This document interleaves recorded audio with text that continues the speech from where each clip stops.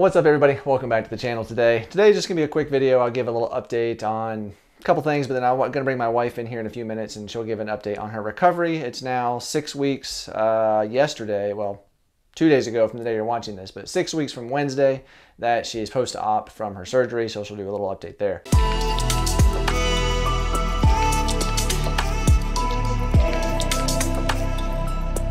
But one of the cool things today was I finally got in the mail this little placard here. This is from the Laurel Highlands race that I did in June. I forget what day it was. Oh, it does the date right there. June 12th, 2021. So almost 10 months later, finally get the little plaque. I don't know if you can see it there, but it just says, you know, Laurel Highlands, 70.5 miles. Has my name and my time of 16 hours, 59 minutes, and 35 seconds. So I'll apply that. It's got tape on the back, which is cool. I'll stick it right there and finally get that up there, so that'll be nice. But other than that, I am really looking forward to today, Friday, because it's a rest day. My legs are very tired. I have been doing a lot of training. Tuesday was a very hard workout on the hill, just 4 by 5 minute hill intervals, and it was tough. It was very, very tough. And then Wednesday was a double, so I had to wake up and run early in the morning before I took the kids to school, and then run again later in the day. And just, yeah, my legs are beat. So I'm really looking forward to a rest day. That's it now for that. Let's bring the wife in and we will, hopefully she won't laugh during the whole thing and we'll get a little update. All right, so now, and it starts. So anyway, okay. How's recovery going? Give us an update. It's going pretty good. I have been going to PT now since day 2 of recovery. So I got quite a few weeks of physical therapy twice a week. Obviously, as you can tell, no crutches. Crutches? She's been crutchless how long? Since like week 3.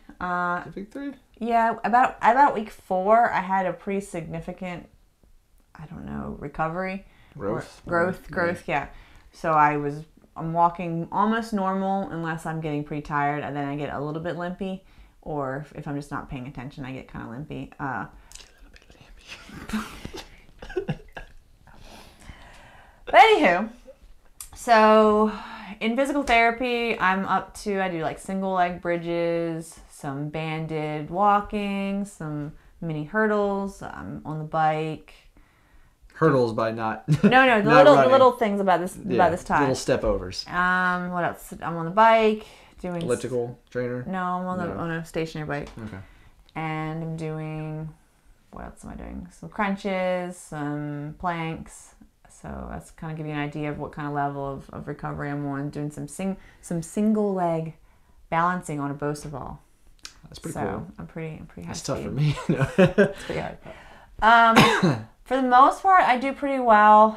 I'm to the point in recovery where I actually have to be more careful because I feel good, and when I feel good, I try to do more than I should. Like today, I'm getting ready for my race. And I was trying to lift some things, and lifting from a squat position, like on the ground, lifting up is a no-no. And I tried to do it anyway, and I'm not feeling so hot, so I had to ice some more. But yeah, gotta be careful. It is what it is. Anything that I'm missing in my recovery update here? No, it's going pretty well. She's driving, driving fine. Well, it's whenever I get in the car after she's driven, it's like, I mean, I have to adjust the seat, I have to adjust everything because she's way back because she still doesn't want to get the leg in that position where, you know, I sit more upright when I drive, I guess. But she's leaning way back. Laid back. With my mind on my money and my money on my mind. So, yeah. Not as much as I was when I first started driving. Yeah. But, no, I don't think so. I think it's going pretty well. You have a follow-up appointment with your surgeon.